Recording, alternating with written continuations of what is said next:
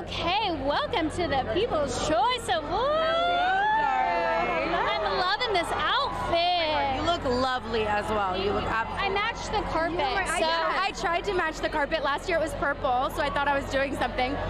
Hey, oh my gosh, well this blends. At least like I feel like I could lay down and no one would see me. Yeah, so you're a it's floating head. We love the sexy camouflage. Love it. Okay, so we're here at the People's Choice Awards. It's such a fun award show. I feel like it's laid back. Who are you guys excited to mingle with? I just saw the entire Jersey Shore cast over there, and it is my dream to feel like I'm in an episode with them. So I hope Snooki's here. I don't know. I'm excited. I mean, that they are iconic. I said a little prayer for sexy Glenn Powell.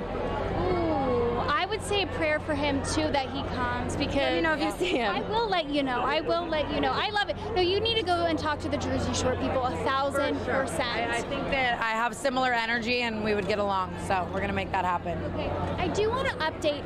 Have you guys talked to Matt Rife amid all the drama? You're laughing, and yeah, maybe that's the answer. I think we're really busy preparing for tour, and I'm excited. And that's kind of the least of our concerns. And I haven't heard from him. We'll be thinking of him at the Lincoln Theater.